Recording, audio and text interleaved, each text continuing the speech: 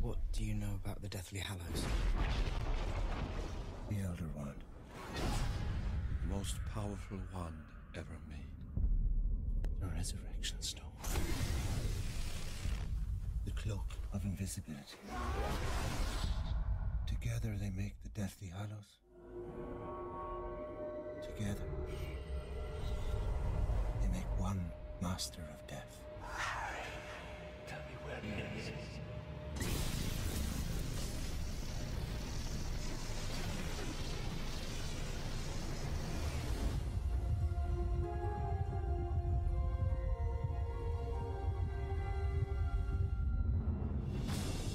There is a symbol, which is a straight line inside a circle inside a triangle.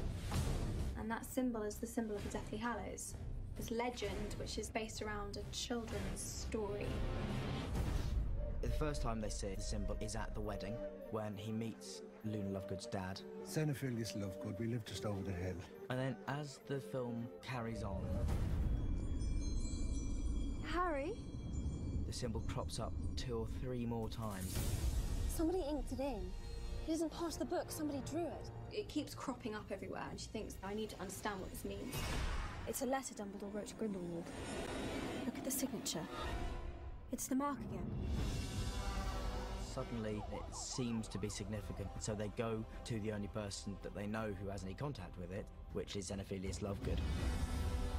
He explains that it's part of an old piece of wizard mythology. It's the sign of the Deathly Hallows, of course. All right, shooting.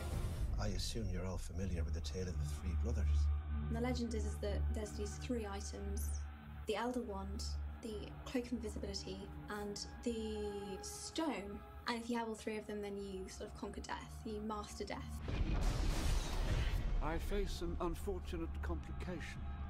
My wand and Potter's share the same core.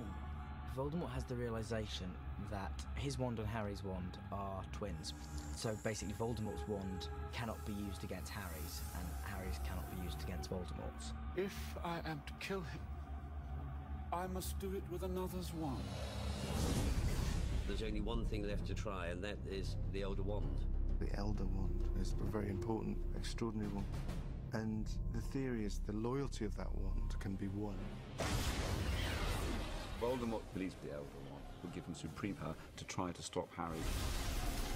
His desire to get the Elder Wand is paramount, as is his desire to kill Harry. He will use anything that helps him come to power and destroy anything that gets in his way.